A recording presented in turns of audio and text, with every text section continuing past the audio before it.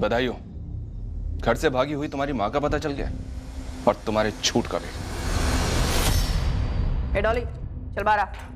दूसरा police station से बुलावा आया तेरे लिए। थोड़ी ताज़ी हवा खिलाते हैं तुझे। अरे आशा, खाना हो या हवा तमीज से खिलाया कर, क्योंकि ना तो मैं हमेशा यहाँ रहने वाली हूँ और ना तेरी हमेशा चलने वाली है। हेलो, महिमा शुक्ला जी आप कौन? Assistant sub inspector Devika Sahu बोल रही हूँ। राजन पाटीदार मर्डर केस में तुमसे पूछताछ करनी है। राजन पाटीदार? अब ये मत कहना कि तुम उसे जानती नहीं थी। जी जानती थी। कैसे जानती थी? जैसे भी जानती थी, आपको क्या? मेरा निजी मामला है, समझिए आप। मर्डर किसी का निजी मामला नहीं होता पूजा। राजन के मर्डर से मेरा कोई लेना देना नहीं है। आगे बोलो। बहुत तेवर हैं। सवाल भी तो आपके ऐसे हैं। क्या रिश्ता है राजन के साथ? अरे क्यों बोलूं? अब तो तू बोलेगी ही बोलेगी। गरोड़िया नगर पुलिस थाने आ जा अभी। ए, धमकी मत दे, समझी? चल, नहीं आती। क्या करेगी? तू आती है या घसीट कर लाऊं तुझे? एड्रेस बोल अपना। मैडम प्लीज आप एड्रेस मत लो। आप मुझे जहाँ बोलेंगे, जब बोलेंगे, मैं आने को तैयार हूँ। मैडम प्लीज आप घर मत आइए। नैना, जितनी देर तुम प्लीज प्लीज बोलने में लगा रही हो, उतनी देर में तो तुम यहाँ आ जाती। नहीं नहीं मैडम, आज मैं घर से बाहर नहीं निकल सकती। बाबूजी घर पर ही है। तुम इतनी डरी हुई क्यों नैना? कहीं राजन पाटीदार के मर्डर में तुम्हारा हाथ तो नहीं है? नहीं नहीं मैडम, मैं तो खुद इतनी ज्यादा शौक हूँ कि क्या बताऊँ। आप मुझे बताइए कि कल कितने बजे आना है। मैं 100% आऊंगी मैडम। क्यों मरवाया तुमने अपने पति राजन और ससुर नरेंद्र को? राजन के अफेयर्स के कारण या फिर तुम्हारी माँ डोली जायसवाल से जुड़ी कोई वजह है? मैं सच कह रही हूँ सर, मैंने नहीं मरवाया अपने पति और ससुर को। तो फिर अपनी माँ के बारे में झूठ क्यों बोला? झूठों पर भरोसा करना इतना आसान नहीं होता। आसान तो सच्चाई का सामना करना भी नहीं होता ना सर। एक ऐसी सच्चाई जो आपसे जिंदगी भर झूठ बुलाती है। बचपन से ही मैं और मेरी बहन सोनिया उस सच्चाई से छुपते रहे कि मेरी माँ डॉली जायसवाल हमारी जैसी जवान लड़कियों को खरीदती, उन्हें घर लाती और उनसे बिजनेस करवाती, धंधा करवाती, प्रोस्टिट्यूशन, वेश्यावृत्ति। हाँ वही सर, धंधा, प्रोस्टिट्यूशन, वेश्यावृत्ति। 12 साल की उम्र से देखा है अपनी माँ को ये धंधा करते हुए। उस घर में ली हर सांस से घिन आती थी, घुटन होती थी। ये घिन और घुटन पर उपन्यास किसी और दिन लिखना। सच्चाई यह है कि तुम्हारी माँ डॉली जायसवाल एक ट्रैफिकर है और 7 महीने पहले ट्रैफिकिंग के केस में गिरफ्तार हुई और लगभग तब से ही तुम अपने पति राजन का घर छोड़कर अपनी माँ के घर आई। मैं तो चाहती थी अपनी माँ के घर से, उसके साय से भी दूर रहूं मैं। अपने भाइयों के लिए लौटी मैं। इससे राजन और उसके पिता नरेंद्र के कत्ल का क्या लेना देना? कहीं ऐसा तो नहीं कि ट्रैफिकिंग के केस में तुम्हारी माँ डॉली जायसवाल अंदर हुई तो उसकी असलियत पता चल गई राजन को और उसने तुम्हें अपने घर से निकाल दिया और इसी वजह से तुम दोनों माँ बेटी ने मिलकर उसके नाम की सुपारी दे दी? ऐसा नहीं है। राजन को मालूम था शादी के भी पहले से कि मेरी माँ क्या काम करती है, और सिर्फ राजन को नहीं, आपके कई पुलिस वालों को भी मालूम था। और राजन ने मुझे घर से नहीं निकाला, मैंने मजबूरी में वो घर छोड़ा अपने भाइयों के लिए। 7 महीने पहले जब माँ गिरफ्तार हुई तब से कहर टूट पड़ा हम सबकी जिंदगी में। पहले तू घर जा, अमित और अतुल को संभाल कुछ समय के लिए। क्यों माँ, कहाँ जा रही हो? जा नहीं रही हूँ, पुलिस स्टेशन से बोल रही हूँ।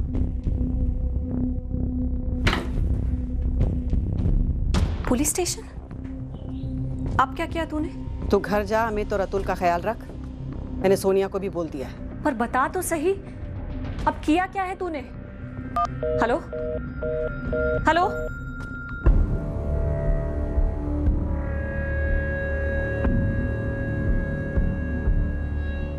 कोमल तू डर मत, तेरे घर वालों को खबर कर दी है।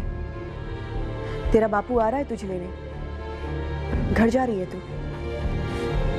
मैं तो पहले से ही घर जाना चाहती थी। उन्होंने बोला वो मुझे घर ले जाएंगे, लेकिन उन्होंने मेरे साथ फिर से शुरू कर दिया। क्यों बंद कर दिया था क्या? कोई और काम करने की औकात है डॉली की? सर बताइए तो हुआ क्या? 16 साल की लड़की है कोमल महतो, बाहर बैठी है, अपने चाचा के घर से भागकर अपने माँ बाप के घर लौट रही थी। भोपाल स्टेशन पर तेरी माँ का वो दलाल नदीम गिद्ध की तरह लपक गया और तेरी माँ तब से धंधा करवा रही है उससे घर से। और कितना बर्बाद करोगे हम सबकी जिंदगी को? तुम्हें शर्म नहीं आती? अरे वो लड़की 16 साल की है और तुमने वादा किया था ना कि सोनिया की शादी के बाद फिर कभी नहीं करोगी। तोड़ दिया, तेरे दोनों भाइयों के लिए तोड़ दिया वादा। किस्मत थी हम दोनों बहनों की जो बचपन में तुमने हमें धंधे पर नहीं बैठा दिया। किस्मत नहीं शालिनी, माँ का प्यार था वो। माँ तेरे अंदर सिर्फ बच्चे पैदा करने के लिए थी। कर दिए ना बच्चे पैदा, अब पीछा छोड़ो हमारा। मुझे तो शर्म आती है तुम्हें माँ कहने से भी, जो दूसरों के बच्चों को नुचवाकर उनसे पैसे कमाती है। ये आदर्शवादी बकबक तब करनी थी जब मैंने शुरू किया था। उस समय तो दोनों बहनें बड़े सूट बनवाया करती थी उस पैसे से। उसी पैसे से मैंने तेरी शादी की थी। जब सोनिया की शादी की थी तब भोपाल से इंदौर 3 लड़कियों को पार किया था। तब क्या याददाश्त खो बैठी थी अपनी? गूंगी बहरी अंधी हो गई थी? तुम दोनों बहनें तो अपनी जिंदगियों में मस्त हो, तो क्या मेरी जिंदगी खत्म हो गई है? तेरे दोनों भाइयों की जिंदगी खत्म हो गई है? कल को उन दोनों की शादी हो जाएगी और वो दोनों जाके अपनी बीवियों के पल्लू में बैठ जाएंगे। तब तेरी इस बदनसीब मां का क्या होगा, कभी सोचा है तूने? क्या तेरा वो बाप आएगा अपनी पेंशन लेकर? 4 बच्चे गले मड़ के फुट गया साला। जा जाकर ढूंढ उसे और उसे जाकर सुनाना ये महात्मा वाला भाषण, समझी? जिस माँ ने हमें जन्म दिया उसने जीते जी मार भी डाला, लेकिन माँ की एक बात सच थी कि उसी धंधे के पैसे से हमारी परवरिश हुई थी। पर इस सबसे तुम्हारे पति राजन का क्या ताल्लुक? उसे क्यों मार डाला? मैंने राजन को नहीं मारा। राजन कोई दूध का धुला हुआ नहीं था। फिर भी मेरे लिए उस नरक से निकलने का एक जरिया था वो, जो मेरी माँ ने बना के रखा था उस घर में। राजन मुझे अक्सर पीटता था। उसका घर छोड़ के आई थी उसके पहले से ही।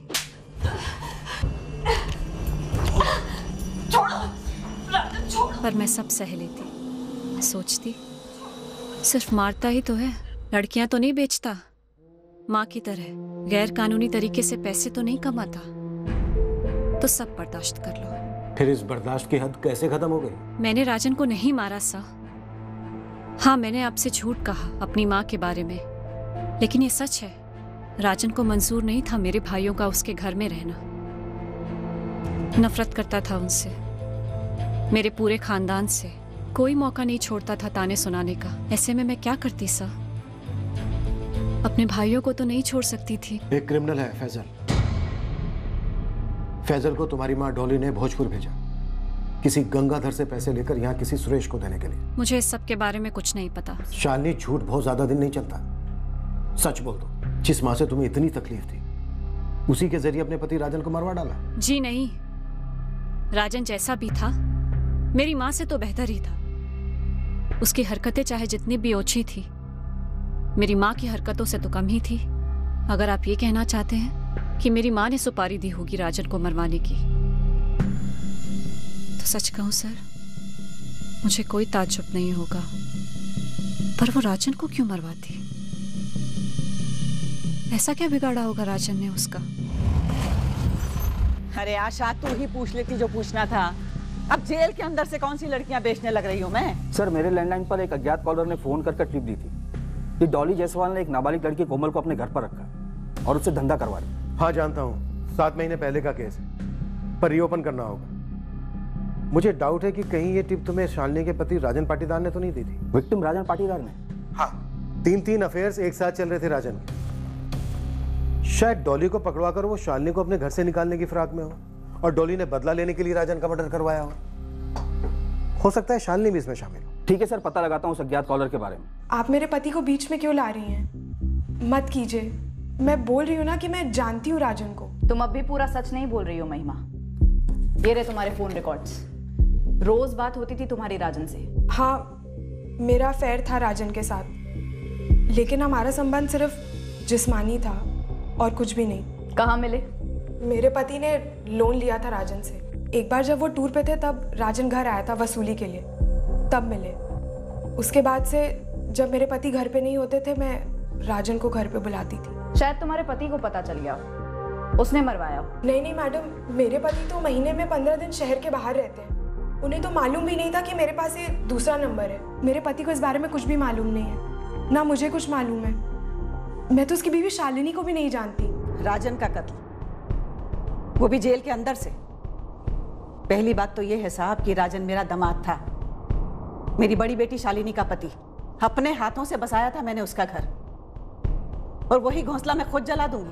अगर तेरी जान खतरे में आए ना तो तू अपने दामाद को क्या, अपनी बेटी को भी जला देगी डॉली? मैं कोई बहुत इमोशनल औरत तो हूं नहीं, और ना ही मुझे रोने धोने या ड्रामा करने की आदत है। हाँ, मैंने लड़कियां बेची, धंधा भी करवाया उनसे, लेकिन पहले मैं खुद धंधे पर बैठी साहब, ताकि अपने 4 बच्चों को पाल सकूं। पढ़ी लिखी नहीं हूं ना, कुछ आता भी नहीं था, ये सब आसानी से हो गया मुझसे। हमारे मोहल्ले में एक औरत थी, उसने ये रास्ता दिखाया और मैं उस पर चल पड़ी। लेकिन इतने सालों में मैंने अपने बच्चों पे कभी आंच नहीं आने दी। कत्ल किससे करवाया तूने डॉली? नरेंद्र पाटीदार के नौकर बाबूराम से? कत्ल तो क्या, मुझे थप्पड़ के नाम से भी चिढ़ है। इतनी लड़कियों से धंधा करवाया मैंने, किसी से भी पूछ लो। बड़ा लाड करती थी उनका, खाना, कपड़ा, पिक्चरें दिखाना, दिवाली, ईद, सब कुछ। फैजल से सुरेश तक पैसे पहुंचाए, किस लिए? वो रुपए मेरे दामाद नंबर 2 सोनिया के पति धीरज गुर्जर के लिए थे। उसका एक्सीडेंट हो गया था।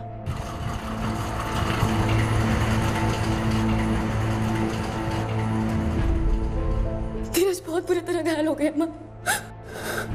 अगर लोग टाइम पर हॉस्पिटल ले जाते ना तो जान भी जा सकती थी। चुप, शुभ शुभ बोल। देख सोनिया, अपना कलेजा मजबूत रख और भरोसा रख, कुछ नहीं होगा धीरज को। धीरज अपना मेडिकल इंश्योरेंस रिन्यू करवाना भूल गया था। घोंचू, लोहे की सरिया, प्लास्टर, ऑपरेशन सब मिला के 1 लाख से ऊपर का बिल फटा था, और उसकी तनख्वाह थी सिर्फ 15,000 रुपए। तब मैंने आदमी भेजा और पैसों का इंतजाम किया। केवल गंगाधर ही नहीं साहब, भोपाल के 3 और लोगों से बात की और पैसों का जुगाड़ किया। सुपारी के रुपए नहीं थे साहब, धीरज के इलाज के रुपए थे। इस कोमल महतो के ट्रैफिकिंग के केस में तुझे किसने पकड़वाया था? अब मुझे क्या मालूम साहब, आपको पता चल जाए तो मुझे जरूर बता देना, सेटिंग कर दूंगी। यानी मार डालेगी? अरे नहीं साहब, अपनी साइड कर लूंगी। अब धंधे में काहे का बैर, इस धंधे में दोस्ती दुश्मनी से भली। इस कोमल की ट्रैफिकिंग में किसी के साथ रंजिश हुई थी तेरी?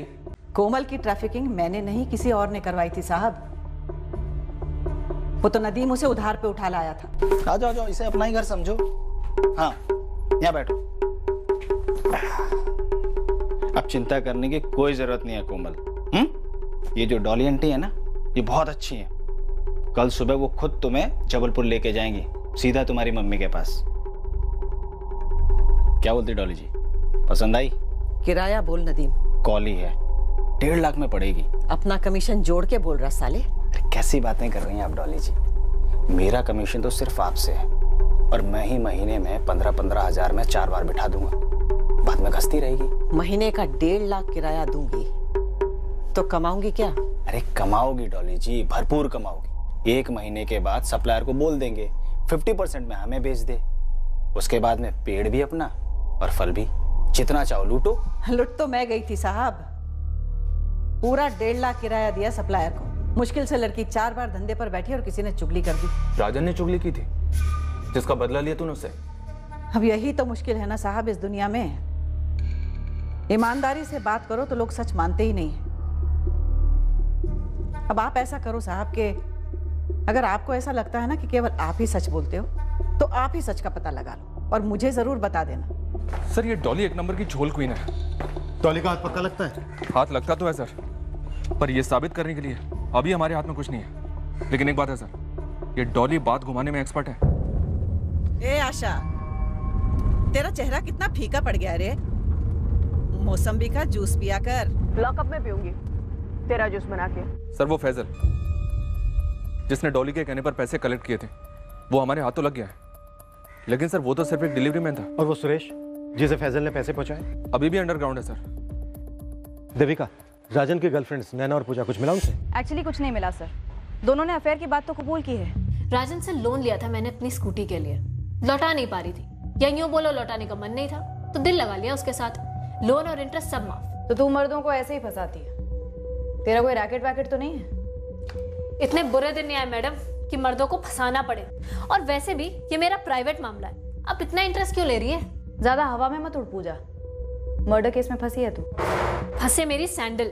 बोला ना एक बार, राजन के साथ कुछ सीरियस वीरियस नहीं था, लोन के बदले टाइम पास था बस। मेरी तो जिंदगी बर्बाद हो गई मैडम। राजन ने मुझसे शादी करने का वादा किया था। तुम्हें पता नहीं था कि राजन शादीशुदा है? मैडम मैं जानती थी कि वो शादीशुदा है, लेकिन वो शालिनी को डिवोर्स देने वाला था।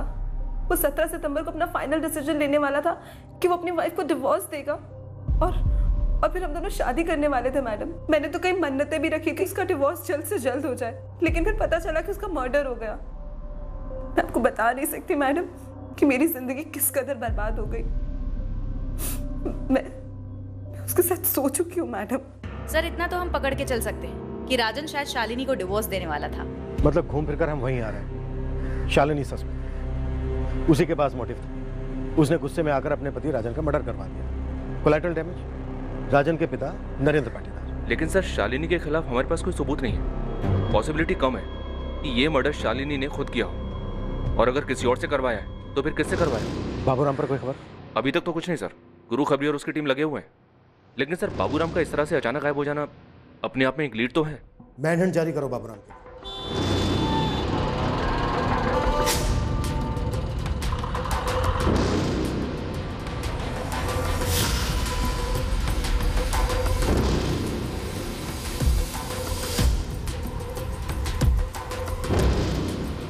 एक आंसू बहाने की जरूरत नहीं है उस लीचड़ राजन के लिए। 3 औरतों को घुमा रहा था, बताया था पुलिस ने मुझे।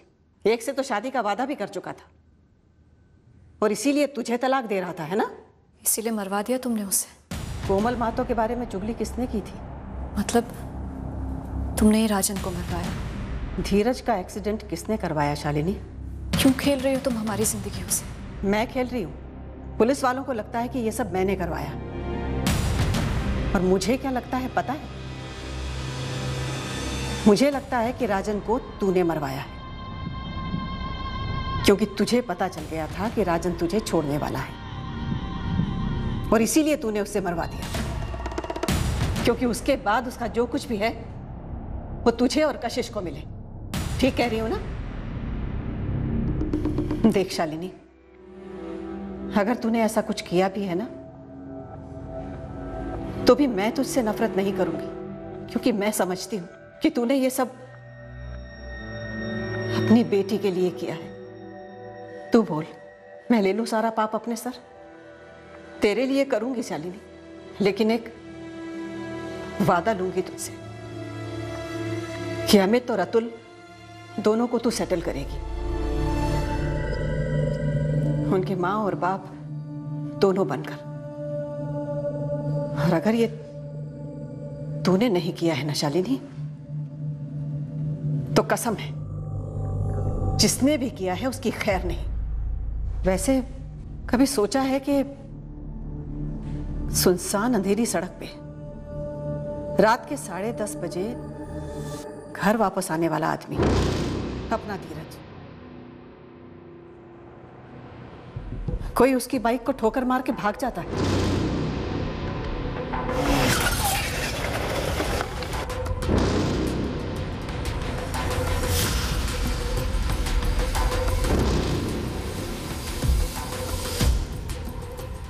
जी हाँ, हॉस्पिटल का सारा बिल दरअसल सोनिया की माँ ने ही भरा था। मैंने माँ से मदद मांगी थी मैडम। एक्सीडेंट 23 अगस्त की रात को हुआ था? जी हाँ, मंडी द्वीप में एक फर्टिलाइजर डिपो है, मैं वहाँ मैनेजर हूँ।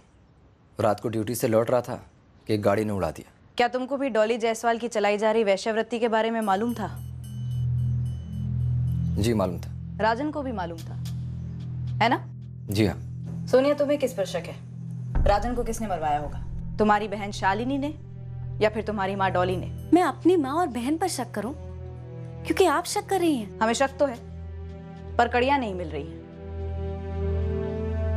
दुनिया चाहे यहाँ की वहाँ क्यों ना हो जाए, मेरी शालिनी दीदी अपने पति का तो क्या, किसी जानी दुश्मन का भी खून नहीं करेगी। रही बात मेरी माँ की, मेरी माँ चाहे कितने भी घिनौना काम क्यों ना करती हो, वो किसी का कत्ल नहीं करेगी। सिद्धेश, तुम धीरज के छोटे भाई हो? जी। शालिनी से पता चला कि तुम और राजन अच्छे दोस्त थे? हाँ, पुरानी दोस्ती थी। बाद में पता चला कि वो सोनिया भाभी की शालिनी दीदी के पति हैं। तुम काम क्या करते हो सिद्धेश? रिसेप्शनिस्ट हूँ एक होटल में। उस लड़की से जो धंधा कराया ना, हाय लगी है पूरी फैमिली को। अब देखिए ना, खुद डॉली जी जेल चली गई, यहाँ शालिनी जी की पूरी लाइफ तितर बितर हो गई। धीरज भैया का ऐसे एक्सीडेंट हो गया और फिर राजन और उसके पापा खत्म हो गए। सबकी लाइफ खराब हो गई मैडम, किसी की करनी और सबकी भरनी। तुम्हें क्या लगता है सिद्धेश, राजन ने डॉली के खिलाफ पुलिस को खबर कर दी होगी उस लड़की कोमल महतो के बारे में? मुझे इस सब के बारे में ज्यादा जानकारी नहीं है, बस इतना जानता हूँ कि डॉली जी के एक जुर्म ने कितनों की लाइफ खराब कर दी। सर, कॉल रिकॉर्ड्स आ गए। जिस अज्ञात नंबर से हमें कॉल आया था कि कोमल महतो डॉली जायसवाल के घर पर है, वो नंबर पता चल गया है। अभी स्विच ऑफ है, लेकिन वो नंबर राजन पाटीदार का तो नहीं है। पता करो ये किसका नंबर है विनय। इस केस में ऑलरेडी हम काफी चक्कर काट चुके हैं। अब सीधे आगे बढ़ने के लिए एक तगड़ी कड़ी चाहिए। मालिक, इंदौर से बोल रहा हूँ, आपके काम की कड़ी हाथ लगी है। बाबूराम यहाँ इंदौर में है, सिक्योरिटी गार्ड की नौकरी कर रहा है। उसका सारा मूवमेंट मैं ट्रैक कर रहा हूँ। गुरु, किसी भी सूरत में ये बाबूराम रडार से फिसलना नहीं चाहिए।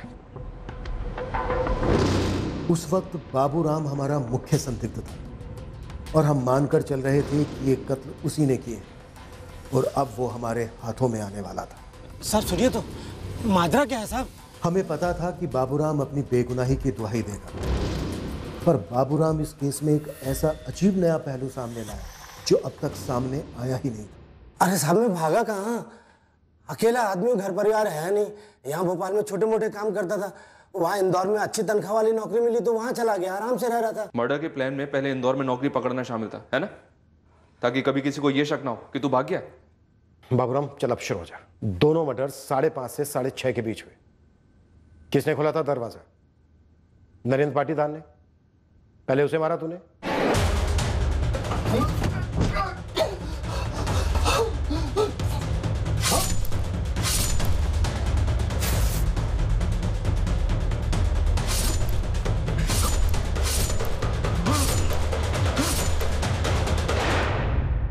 ऐसा ही हुआ था ना साहब? मैं अगस्त के महीने के बाद नरेंद्र जी के घर गया ही नहीं। वहां इंदौर में मेरी नौकरी 1 सितंबर से शुरू हुई। तो खास ये काम करने के लिए तो इंदौर से आया? 15 की रात को आया, 16 की सुबह काम की और लौट गया। बाबूराम, किसने दी तुझे सुपारी ये मर्डर्स करने के लिए? राजन की पत्नी शालिनी ने, या शालिनी की माँ डॉली जायसवाल ने, या नरेंद्र की पत्नी रानी देवी ने? तू तो जानता भी है रानी देवी को। मैं नरेंद्र जी की पत्नी रानी भाभी को जानता हूँ। वो माहीपुर में रहती है, ग्वालियर जिले में पड़ता है। मुझे कभी कभी फोन कर लेती हैं अपने बेटे राजन का हालचाल पूछने के लिए। वहाँ किसके साथ रहती है वो? अपने दूसरे पति के साथ। वो भले आदमी है साहब, ये अपने नरेंद्र जी जैसे नहीं है। और साहब, वो शालिनी बेटी है ना, वो तो बेचारी अपनी माँ का किया धरा भुगत रही है। उसकी जो माँ है ना डॉली, तो प्रलय भी आ जाए तब भी नहीं सुधरने वाली। ये प्रलय पुराण हमें मत सुना, सीधा सीधा मुद्दे पे आ। कितने पैसे दिए गए तुझे? साहब 100 रुपए, दिन का 100 रुपए देते थे नरेंद्र जी। उनके घर का छोटा मोटा काम कर लेता था, और जब शालिनी घर छोड़ के गई तब झाड़ू पोछा भी कर लेता था, तब 200 रुपए देते थे। हफ्ते में 1 ही दिन जाता था। देख बाबूराम, ज्यादा शाना मत बन, वैसे ही बहुत टाइम के बाद हाथ लगाए। मालिक, अगर मुझे पता होता आप लोग मुझे ढूंढ रहे हैं तो मैं सीधे आपके पास चला आता। मुझे कुछ पता ही नहीं था तो मैं क्या करता। ये बाबूराम तो तोताराम निकला। एक ही बात की रट लगा रहा है कि मर्डर के वक्त इंदौर में ही था। सच में था मालिक। बाबूराम 15 और 16 सितंबर और उसके पहले और बाद में इंदौर में ही था। बाबूराम रॉन्ग नंबर है। तो सही नंबर क्या है बे? निकम्मो, तुम लोग काम करे मजाक कर रहे हो?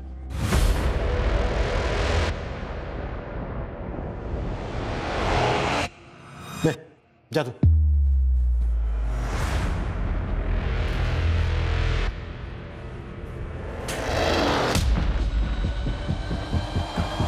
मालिक, ये दोनों कत्ल होते वक्त चोरी भी हुई थी क्या?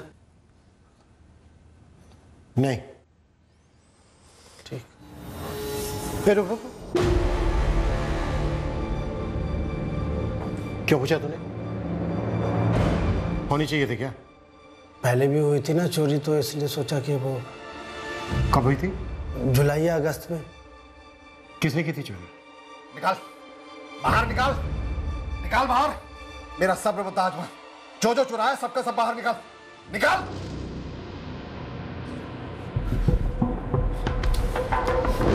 सारे के सारे निकाल अमित, वरना तेरी खाल उधेड़ दूंगा। इतने ही थे तेरी अलमारी में?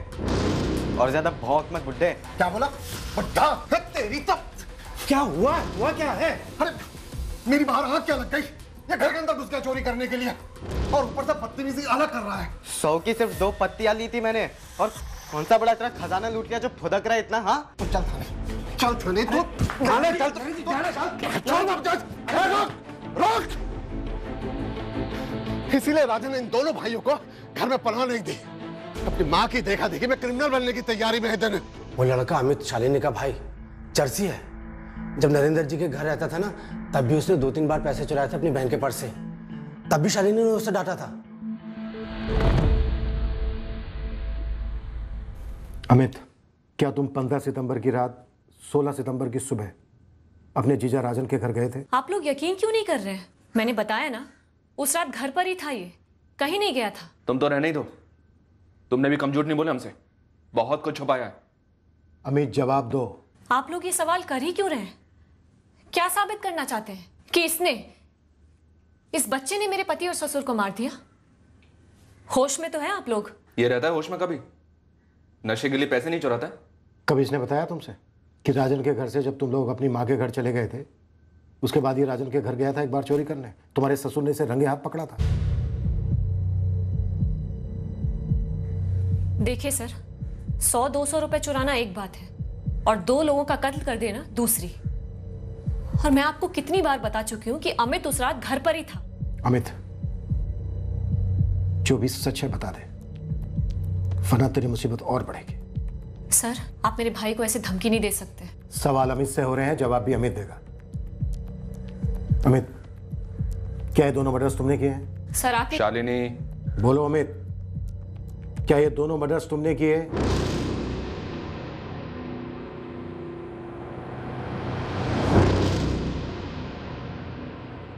किसके मर्डर? अपने जीजा राजन और उसके पिता नरेंद्र पाटीदार के मर्डर। नहीं।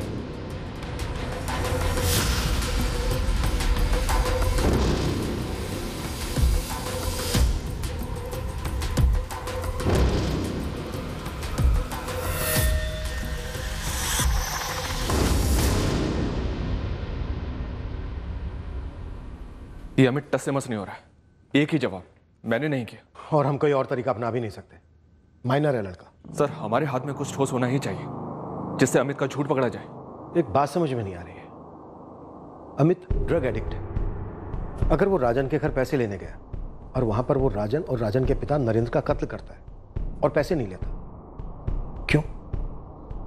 जबकि कैश तो था घर पर। शायद पैसे पहले ही मिल गए होंगे अमित को।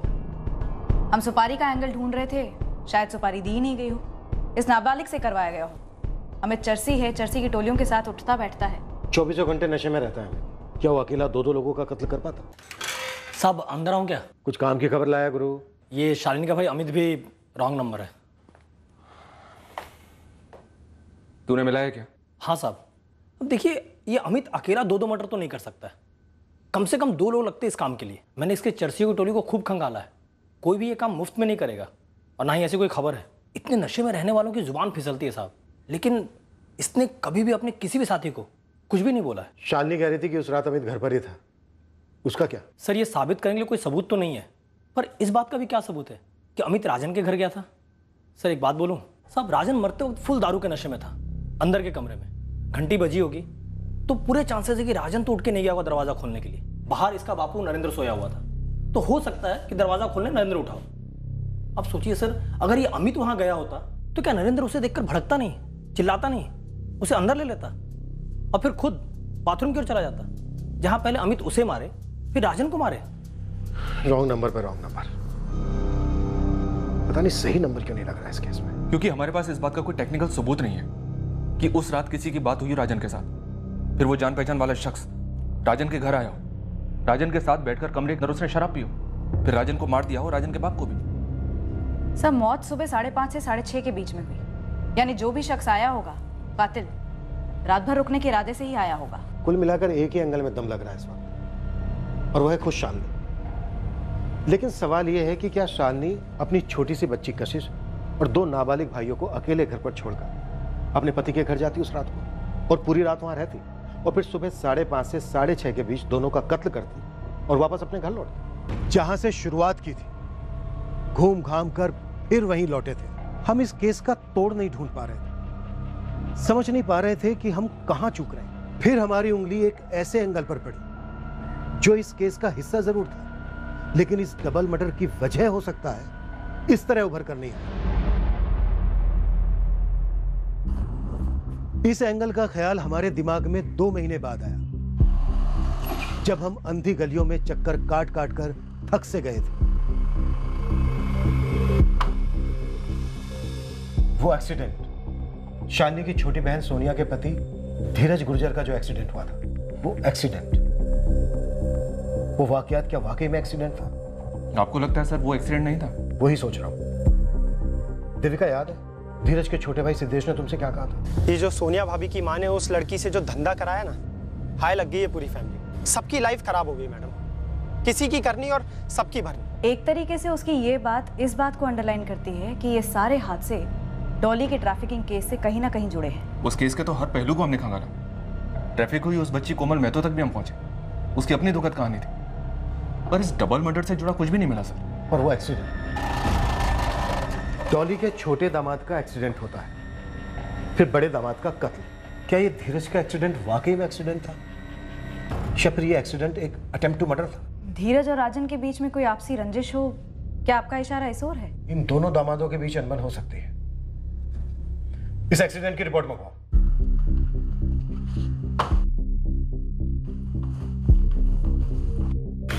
सर। हाँ देविका, कुछ मिला? कह नहीं सकते सर, लेकिन धीरज के फोन रिकॉर्ड से इतना तो क्लियर है कि धीरज और राजन के बीच में काफी बातचीत होती थी। इनफैक्ट शालिनी की बहन सोनिया, उसका पति धीरज, उसका छोटा भाई सिद्धेश और शालिनी का पति राजन, इन सभी के बीच में काफी बातचीत होती थी। आखिर रिश्तेदार हैं, अब इनमें से कैसी रंजिश कब किसके बीच में शुरू हुई ये पकड़ में नहीं आ रहा है सर। धीरज की एक्सीडेंट रिपोर्ट आ गई है। धीरज की बाइक जिस कार से टकराई थी वो कार अभी तक ट्रेस नहीं हो पाई है सर। कार थी? जी हाँ सर। सर धीरज के एक्सीडेंट केस को हिट एंड रन केस करार दिया गया। कार को ढूंढने की काफी कोशिश की गई पर वो नहीं मिली।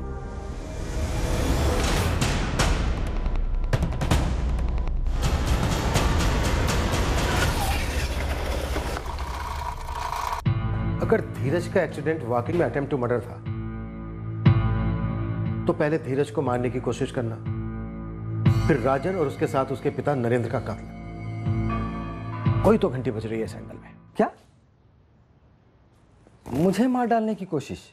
तुम्हें ऐसा कभी नहीं लगा? क्या राजन से कोई झगड़ा था तुम्हारा? नहीं तो, साड़ू भाई थे हम दोनों। एक मिनट, आप कहना क्या चाह रही हैं? कि राजन ने मेरा एक्सीडेंट करवाया मुझे मारने के इरादे से, और बदला लेने के लिए मैंने राजन को और उसके पिता को मरवा डाला? क्या ऐसा हुआ था? ऐसा कुछ नहीं हुआ था मैडम। आप लोग हताश हो रहे हैं, इसलिए दिमाग के घोड़े बेलगाम दौड़ाए जा रहे हैं।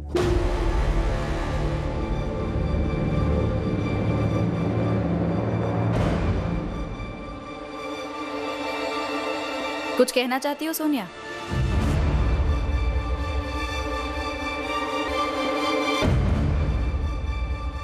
धीरज ने कुछ बोला नहीं मैडम, क्योंकि उन्हें कुछ मालूम ही नहीं है शायद। तुम्हें क्या मालूम है? कुछ पता नहीं है मैडम, लेकिन जिस दिन धीरज का एक्सीडेंट हुआ था ना, उस दिन मेरे देवर सिद्धेश ने कुछ बोला था। ये एक्सीडेंट नहीं है। क्या क्या कहा तुमने सिद्धेश? नहीं भाभी, कुछ नहीं। क्या राजन और तुम्हारे पति के बीच में कोई दुश्मनी थी? क्या राजन और उसके पिता का मर्डर इसी का नतीजा है? मैं कुछ नहीं जानती, लेकिन जब सिद्धेश ने मुझसे कहा कि ये एक्सीडेंट नहीं है, तब मैं बहुत परेशान हो गई, और ये बात मैंने अपनी माँ से भी कही। जी हाँ, सोनिया ने बोला था मुझे, लेकिन मैंने ध्यान नहीं दिया, क्योंकि उस वक्त ज्यादा जरूरी था इलाज के रुपए, और उसी के जुगाड़ में मैं लगी हुई थी। और आप लोग हो कि मुझी को कसूरवार ठहराने पे तुले हुए हो। मैंने कहा ना साहब आपसे कि मैं कत्ल नहीं करवाती हूँ। तो क्या धीरज और राजन एक दूसरे को मरवा सकते थे? बिल्कुल नहीं। राजन कोई संत नहीं था, धीरज भला है, लेकिन इस हद तक दोनों कभी नहीं जाते। तो फिर धीरज का एक्सीडेंट कौन करवा सकता है? वैसे आप सिद्धेश से ही सामने से क्यों नहीं पूछ लेते कि बता तुझे ऐसा क्यों लगा?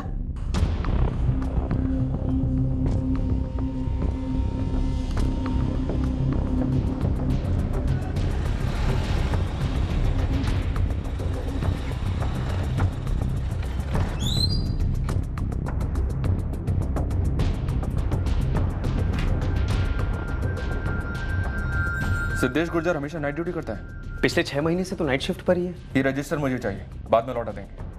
ठीक है सर। सर मुझे ऐसा लगा क्योंकि रात 9 बजे के बाद उस रास्ते पर कोई ट्रैफिक होता ही नहीं है, रास्ता एकदम साफ होता है और धीरज भैया एकदम सेफ बाइक चलाते हैं, वहां कभी एक्सीडेंट नहीं होता, इसलिए मुझे लगा सर। जानबूझकर धीरज को किसने कार से उड़ाया, मारने के इरादे से?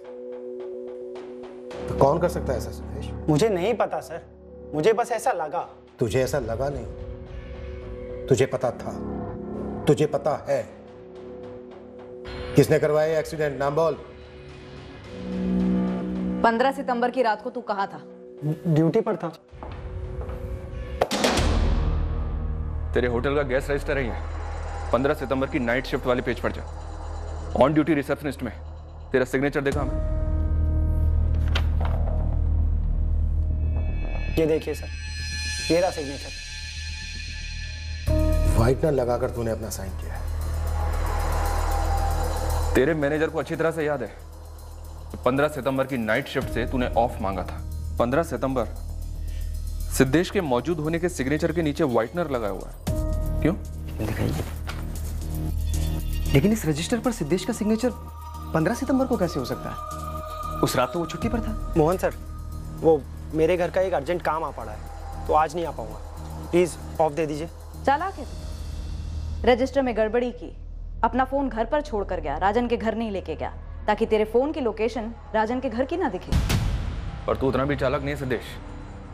तूने कहा था कि तू उस रात ड्यूटी पर था, जबकि उस वक्त तेरा फोन तेरे घर पर ही था। हमने पता किया है राजन से दोस्ती थी तेरी, तुम लोग मिलते थे, प्यार करते थे साथ में, और उस रात को भी पी रहे थे। चल बोल, क्यों मार डाला बाप बेटे को? क्या धीरज को मारने की कोशिश राजन ने करवाई थी? हाँ। क्यों?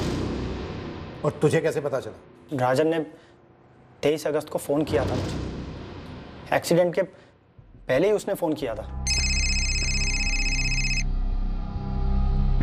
हाँ राजन, क्या हाल है? बढ़िया, सब ठीक तो है? हाँ हाँ, पर तू ऐसे क्यों पूछ रहा है? नहीं, बस ऐसे ही। धीरज ठीक है ना? हाँ बिल्कुल ठीक है। ठीक है, चल।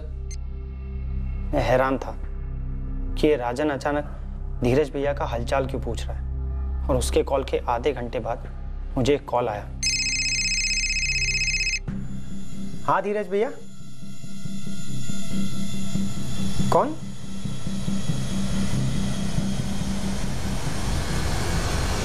राजन का फोन आता है धीरज भैया की खैरियत पूछने के लिए। उसके आधे घंटे बाद एक राह चलता आदमी धीरज भैया के फोन से कॉल करके कहता है कि उनका एक्सीडेंट हो गया। 2 और 2 मिलाना इतना मुश्किल भी नहीं है ना सर। राजन क्यों मरवाना चाहता था धीरज को? क्योंकि शक था राजन को सर कि उसकी पत्नी शालिनी और धीरज भैया का अफेयर चल रहा था। वाकई में अफेयर चल रहा था? नहीं था सर। धीरज भैया काफी सपोर्ट करते थे शालिनी जी को, कभी कभार उनके घर भी जाते थे हौसला देने सर, कभी पैसे भी देते थे। धीरज भैया शालिनी जी की मदद सिर्फ इसलिए कर रहे थे क्योंकि वो अकेली थी, अकेली अपनी छोटी बच्ची कशिश और 2 भाइयों को संभाल रही थी। मैं राजन के साथ पीने बैठता था छुट्टी के दिन, तो 2-4 बार राजन ने पूछा भी था मुझसे। धीरज हर तीसरे दिन जाता है वहाँ, माजरा क्या है? नहीं, क्योंकि तू नहीं जाता ना इसलिए। अच्छा, मतलब तेरा धीरज भैया शालिनी की जिंदगी में मेरी जगह लेगा? राजन वो वाइफ है तेरी, और तू उसके बारे में कैसी बातें कर रहा है? धीरज भैया के साथ सोनिया भाभी भी तो जाती है ना। लेकिन धीरज अकेला ज्यादा जाता है। राजन ये शक करना छोड़ दे। धीरज भैया सिर्फ हेल्प करना चाहते हैं शालिनी भाभी। एक छोटी बच्ची, 2 छोटे भाई, उसमें से एक चर्सी। आसान लाइफ नहीं है उनकी। राजन को शक था कि तुम्हारा धीरज के साथ अफेयर है, ये बात तुम्हें पता थी? हाँ पता थी। राजन थे ही शक की मिजाज के। इस बात को लेकर उन्होंने मुझे 1-2 बार बुरा भला भी कहा था, पर मैडम मेरा धीरज के साथ कोई चक्कर नहीं है। मेरी छोटी बहन के पति है वो, बड़ी इज्जत करती हूँ उनकी, क्योंकि वो हमारी काफी मदद करते हैं।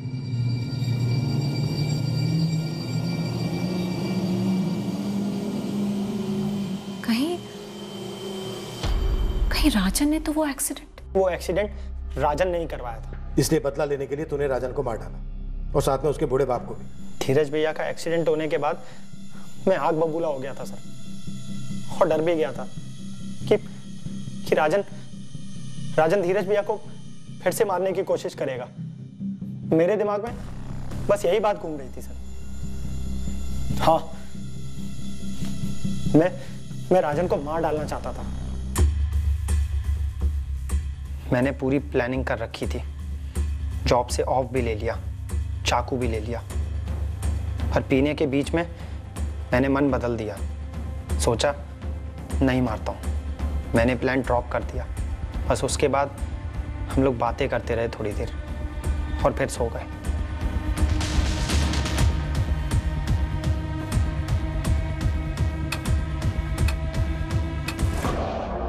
तब मुझे एक पूरा सपना आया। मैंने सपने में राजन को देखा, वो धीरज भैया को छुरा मार रहा था। तब मैंने सोचा बस अभी उठाता हूँ राजन को और पूछता हूँ, राजन धीरज भैया का एक्सीडेंट तूने कराया था क्या? एक्सीडेंट के पहले तूने फोन किया था ना मुझे धीरज भैया की खैरियत पूछने के लिए। क्यों? तुझे मालूम था ना कि उनका एक्सीडेंट होने वाला है। सदेश जाके सो जा, नहीं तो अपने घर जा। तेरा भाई इस बार तो बच गया, अगर नहीं सुधरा ना तो अगली बार नहीं बचेगा। और सुन, तूने ज्यादा टाटा की ना तो इस बार तेरा एक्सीडेंट हो जाएगा। आधा अधूरा नहीं, पूरा और पक्का वाला, समझा? चल जा। अब शक की कोई गुंजाइश नहीं बची थी कि राजन ने ही धीरज भैया पर हमला कराया था, और वो तब तक चैन से नहीं बैठेगा जब तक धीरज भैया को मरवा नहीं देता।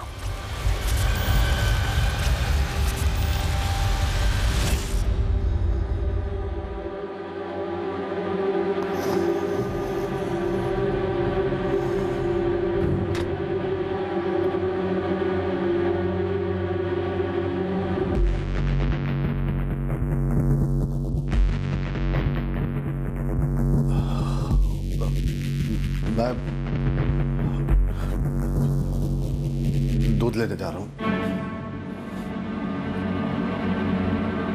मैं समझ गया कि नरेंद्र जी ने कुछ भांप लिया था। मेरी कमीज पर खून के धब्बे देख लिए थे। अब उनको जिंदा छोड़ना बहुत रिस्की था। मैं आता हूं।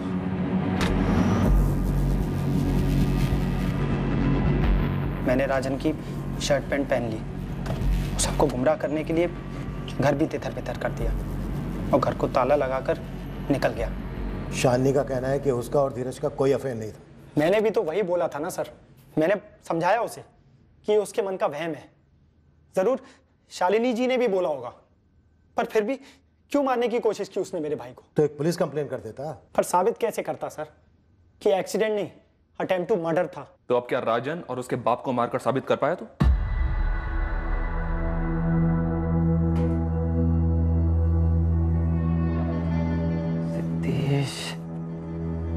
एक बार मुझे बता दिया होता। तुझे राजन का घर नहीं छोड़ना चाहिए था शालिनी। गुंजाइश ही नहीं रहती कोई गलत फहमी की। कुछ ना कुछ करके बारी बारी से संभाल लेते ना हमें तो रतुल को।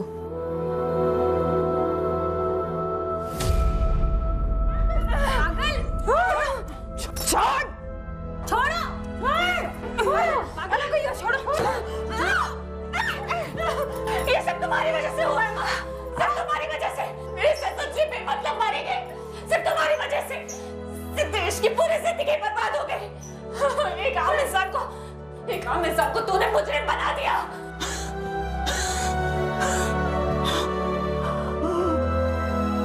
शालिनी को सख्त वार्निंग देकर छोड़ दिया गया। डॉली जायसवाल ट्रैफिकिंग के चार्जेस में अब भी जेल में। जल्द ही अदालत में सुनवाई शुरू होगी।